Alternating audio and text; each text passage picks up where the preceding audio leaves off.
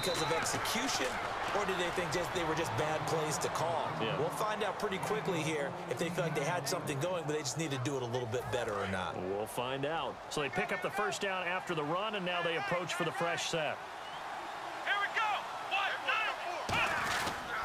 And they'll keep on the ground with McCoy. Looking for a crease, can't find one. Stopped at the line of scrimmage. No gain on the play there, second down. They're losing here in the third quarter, maybe trying to get the ball outside, bust a big play. Obviously didn't work there. Yeah, and while it didn't work, I really can't fault them for trying it. You and I have talked to the offensive coordinator, and we knew that was a place they wanted to try and go. And sometimes you just have to stick with it because 2-yard gains turn into 20-yard gains as the game goes along. And on 2nd and 10 now.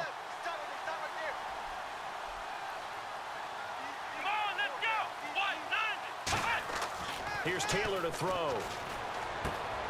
And he will find his man on the outside. And he's brought down. And give him 17 yards that time as that'll move the chains. Never make the mistake that the slot receivers, especially the little guys like we're watching here, are just quicker than fast. A lot of them combine quickness and speed, and they catch a lot of footballs, as we just saw there. First down and 10 now for the offensive group.